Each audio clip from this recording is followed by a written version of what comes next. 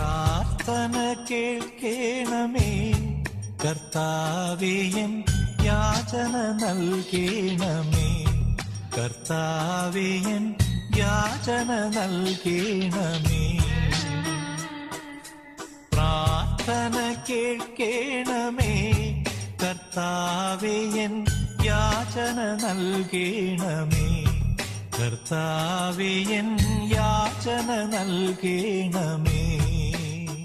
Hello, good morning സുഹൃത്തുക്കളെ. ഞാൻ അജിത് കുമാർ അച്ഛൻ, ക്രിസ്തുകൃപ ആശ്രമത്തിൽ നിന്ന് നിങ്ങൾക്കെല്ലാവർക്കും എൻ്റെ സ്നേഹവന്ദനം. ഗുരുവചനം പ്രോഗ്രാമിലേക്ക് എല്ലാ മാന്യ ശ്രോതാക്കൾക്കും സ്വാഗതം. ഈ ദിവസങ്ങളിൽ നാം പഠിച്ചുകൊണ്ടിരിക്കുന്നത് മീഖയുടെ പുസ്തകത്തിൽ നിന്നാണ്. ഇന്നലെ നമ്മൾ മീഖയുടെ പുസ്തകം 1-ാം അധ്യായമാണ് പഠിക്കാൻ ശ്രമിച്ചത്.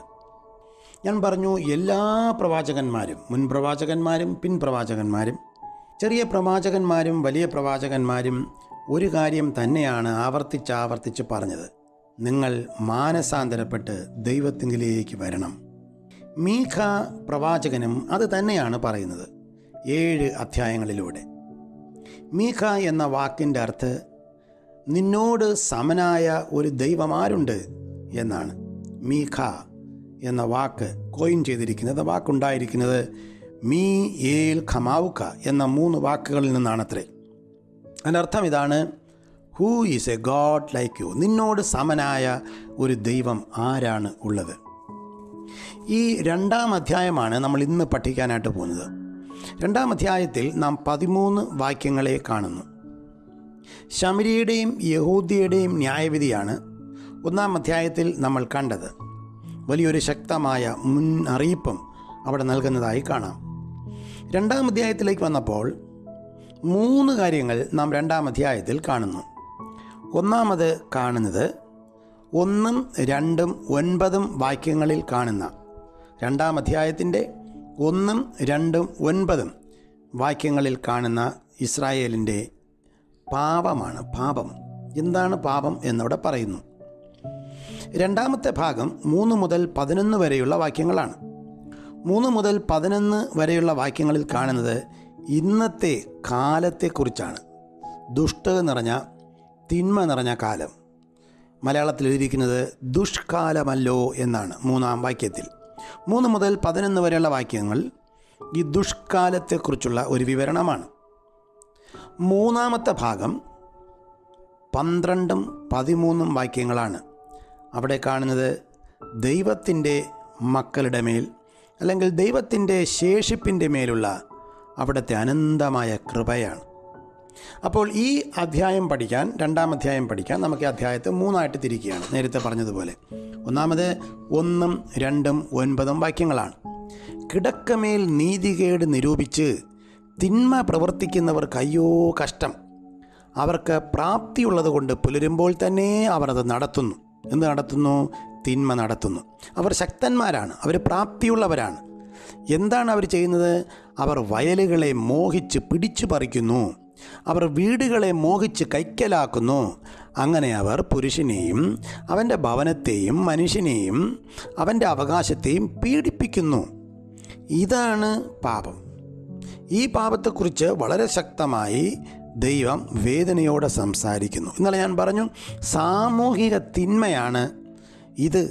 അതുകൊണ്ട് ഒരു സാമൂഹ നീതി, ഒരു സോഷ്യൽ ജസ്റ്റിസ്, ഒരു സാമൂഹിക നീതിയെക്കുറിച്ച് വളരെ ബോധപൂർവം മീഖ പ്രവാചകൻ സംസാരിക്കുന്നു. നിങ്ങൾ എൻ്റെ ജനത്തിൻ്റെ സ്ത്രീകളെ അവരുടെ സുഖകരമായ വീടുകളിൽ നിന്ന് ഇറക്കി വിടുന്നു. അവരുടെ പൈതങ്ങളോട് നിങ്ങൾ എൻ്റെ മഹത്വം സദാകാലത്തേക്കും അപഹരിച്ചു കളയുന്നു. ഇതൊക്കെയും പ്രവാചകൻ വളരെ ശക്തമായി അന്നത്തെ സമൂഹത്തിൻ്റെ തിന്മകൾക്കെതിരെ, അടിച്ചമർത്തലുകൾക്കെതിരെ സംസാരിക്കുകയാണ്.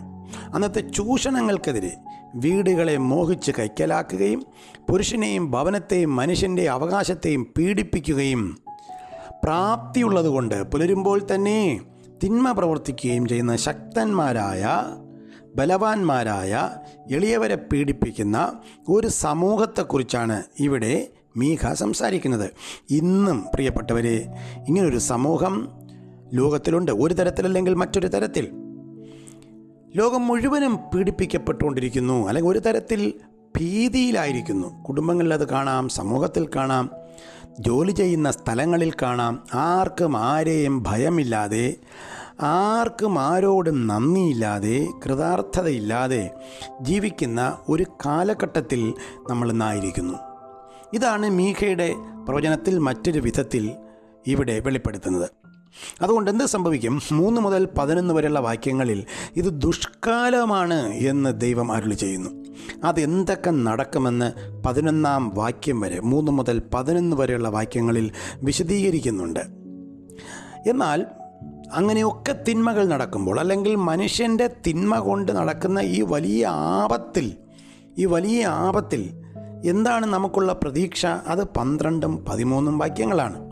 12-ഉം 13-ഉം വാക്യങ്ങൾ പറയുന്നു: യാക്കോബേ, ഞാൻ നിനക്കുള്ളവരെ ഒക്കെയും ചേർത്തുകൊള്ളും. ഇസ്രായേലിൽ ശേഷിപ്പുള്ളവരെ ഞാൻ ശേഖരിക്കും. തൊഴുത്തിലെ ആടുകളെപ്പോലെ, മേച്ചിൽപ്പുറത്തെ ആട്ടിൻകൂട്ടത്തെപ്പോലെ ഞാനവരെ ഒരുമിച്ച് കൂട്ടും. ആൾപ്പെരുപ്പം ഹേതുവായി അവിടെ മുഴക്കമുണ്ടാകും. തകർക്കുന്നവൻ അവർക്ക് മുൻപായി പുറപ്പെടും.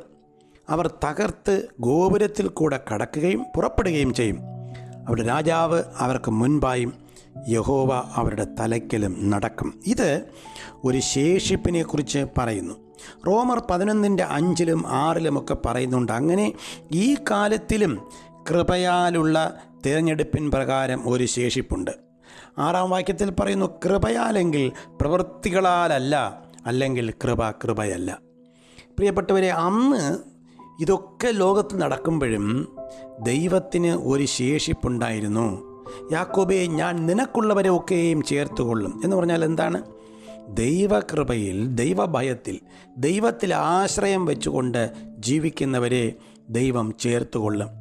ഇസ്രായേലിൽ ശേഷിപ്പുള്ളവരെ ഞാൻ ശേഖരിക്കും. അത് ദൈവത്തിൻ്റെ കൃപയാണ്. തൊഴുത്തിലെ ആടുകളെപ്പോലെ, മേച്ചിൽപ്പുറത്തെ ആട്ടിൻകൂട്ടത്തെപ്പോലെ ഞാൻ അവർ ഒരുമിച്ച് കൂട്ടും. ഇതൊക്കെയും ദൈവം തരുന്ന അനുഗ്രഹിക്കപ്പെട്ട വാഗ്ദത്തങ്ങളാണ്. അതെ, ഇന്നത്തെ സാഹചര്യത്തിലും നമുക്കുള്ള വലിയ പ്രതീക്ഷ അതാണ്. ഇതാണ് 2-ാം അധ്യായത്തിലെ സന്ദേശം. 2-ാം അധ്യായത്തിൽ 3 ഭാഗങ്ങളായിട്ട് നമ്മൾ തിരിച്ചു. 1, ആ കാലങ്ങളിലുള്ള ശമര്യയുടെയും യഹൂദയുടെയും പാപം. 2, ആ പാപം നിമിത്തം അന്ന് അനുഭവിക്കുന്ന ദുഷ്കാലത്തിലെ പീഡനങ്ങൾ, അല്ലെങ്കിൽ ദൈവത്തിന് ന്യായവിധി. 3, അതേസമയം ദൈവത്തിൽ ആശ്രയം വെച്ച് വരുന്നവരെ ദൈവം ചേർത്തുകൊള്ളുന്ന ശേഷിപ്പിനോടുള്ള ദൈവത്തിൻ്റെ കരുണ, അല്ലെങ്കിൽ ദൈവത്തിൻ്റെ കൃപ. ഈ കൃപയിൽ നമുക്കും ശരണപ്പെടാം.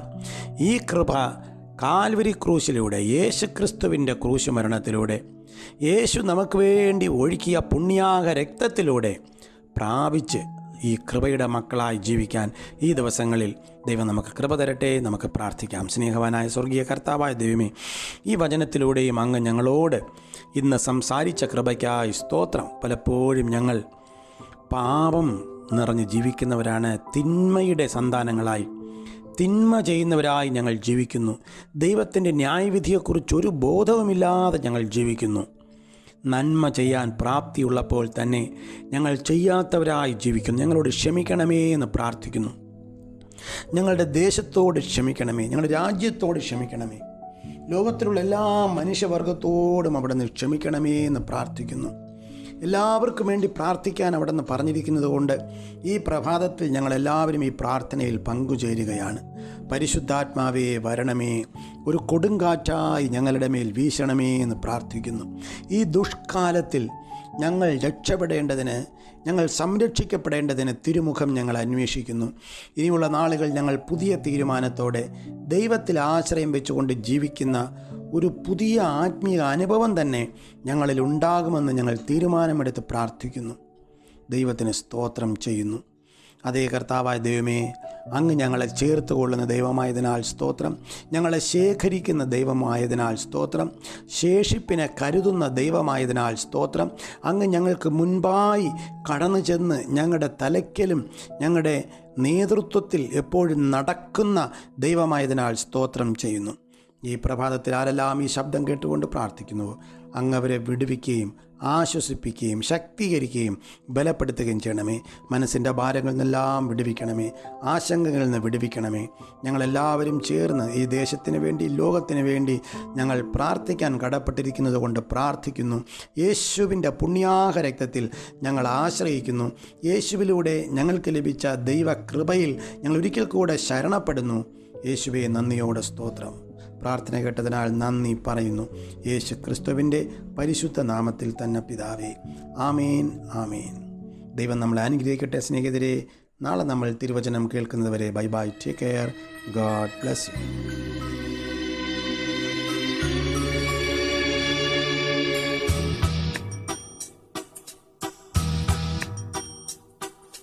പ്രാർത്ഥന കേൾക്കണമേ കർത്താവേ, എൻ യാചന നൽകണമേ. കർത്താവേ, എൻ യാചന നൽകണമേ. പ്രാർത്ഥന കേൾക്കണമേ കർത്താവേ, എൻ യാചന നൽകണമേ. കർത്താവേ, എൻ യാചന നൽകണമേ. സ്വർഗസ്ഥനായ ഞങ്ങളുടെ പിതാവേ, നിന്റെ നാമം പരിശുദ്ധമാകണമേ. നിന്റെ രാജ്യം വരണമേ. നിന്റെ ഇഷ്ടം സ്വർഗത്തിലെ പോലെ ഭൂമിയിലുമാകണമേ.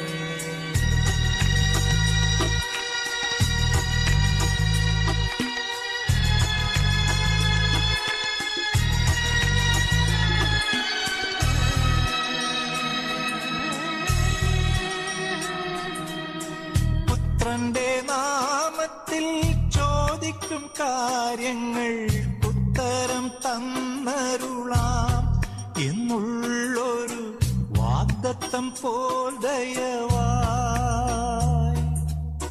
താതനും മാതാവും നീ എനിക്കല്ലാതെ ഭൂതലം തന്നിലില്ലേ. വേറാരുമിൻ ആതങ്കം നീക്കിടുവാൻ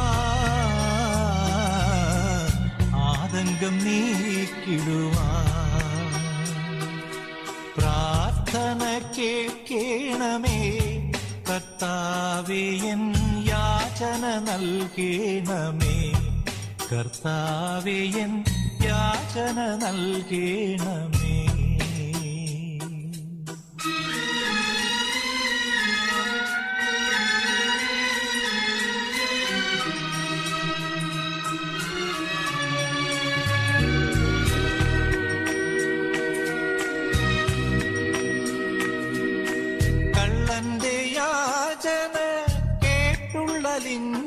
നിൻ തുല്യമില്ലാതെയോർത്തിതാവന്നിൻ നല്ലവനേ സദയം. യേശുവിൻ മൂലമെൻ യാചന നൽകുമെന്നാശയിൽ കെഞ്ചിടുന്നേ. അല്ലാതെന്നിൽ ലേശവും നന്മയില്ലേ, ലേശവും നന്മയില്ലേ. പ്രാർത്ഥന കേൾക്കണമേ കർത്താവേ, എൻ യാചന നൽകണമേ. കർത്താവേ, എൻ യാചന നൽകണമേ. പ്രാർത്ഥന കേൾക്കണമേ കർത്താവേ, എൻ യാചന നൽകണമേ. കർത്താവേ, എൻ യാചന നൽകണമേ.